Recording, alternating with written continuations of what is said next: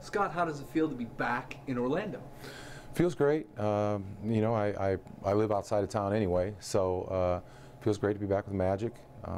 Organization, obviously, I'm very familiar with. A lot of people here that were here, even going back when I played. So I feel comfortable.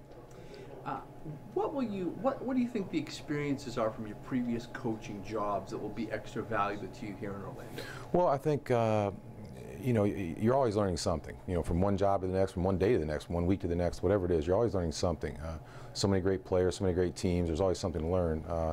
I've had, you know, a similar experience to this right here of taking over a really young team with a lot of potential before in Chicago, which was different than my other two jobs, really. So it's been a while, but I've had experience with it, and I sort of look at it as a similar type situation. What are you most excited about this opportunity?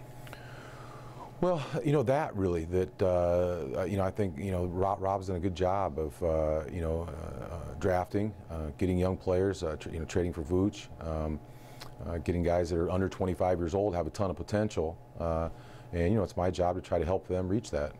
I think there's a sense, maybe among the media, maybe among the fans, that the Magic do have a lot of raw talent, that they got a lot of potential, but maybe they did need a better coach than Mr. Vaughn to sort of get the most out of all the players. Is that sort of what your goal will be? Well, I would never say anything, you know, right. You know, bad about Jacques. I mean, these are very difficult jobs. They're all difficult. So, you know, I just have to be myself, do what I do. I've got to try to get these guys, you know, better defensively.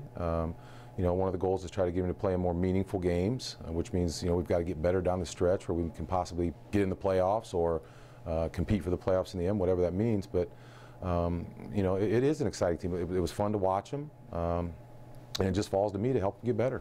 One last question for you. Sure. What would you say to the fans about hanging in there during this curve while we kind of get back toward playoff team? Well, I think you know, I think they're hanging in there nicely. You know, that's not my part of the team, knowing what the, you know, the season tickets and all that, but it's a fun team to watch, and I think we're going to be a lot more fun as we go forward.